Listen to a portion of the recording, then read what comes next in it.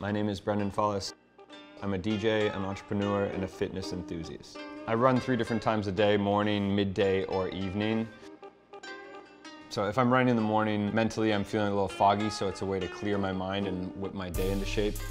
In New York, I like to run on the East River, mostly because I live in the East Village, and then it's also very inspiring because I run under the Williamsburg Bridge, the Brooklyn Bridge, the Manhattan Bridge. It kind of feels like a movie. The crossover between running and music is that it's all based on a pace and just kind of creating a beat with my footsteps.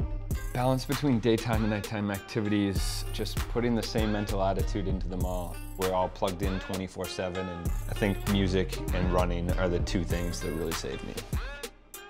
What motivates me to DJ is just the crowd response. At the end of a set, you really want to end on a high note, feeling like, wow, that was amazing. And I think it's the same for a run.